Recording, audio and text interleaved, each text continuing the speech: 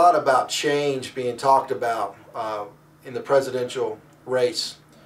A lot of it's coming from the Democratic side of the aisle. Change. Change sounds great. Change sounds good. But what does it actually mean?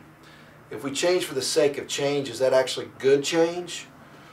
If we increase government and increase your taxes, that's change, but is it good change?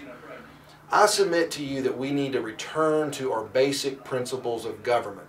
Thomas Jefferson, one of our nation's greatest presidents, said this: government that governs least is government that governs best. I believe that. I believe a government should play a very limited role in your life and in your wallet.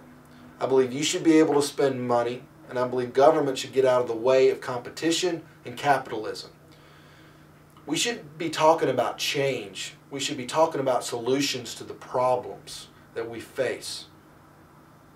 More Americans need health care access, but does that mean that we need to mandate health care through socialism programs the Democrats are supporting? No.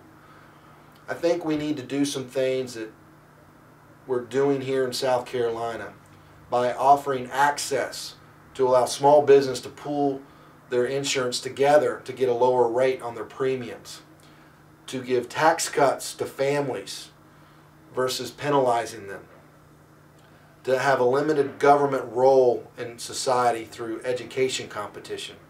That's change, but that's positive change.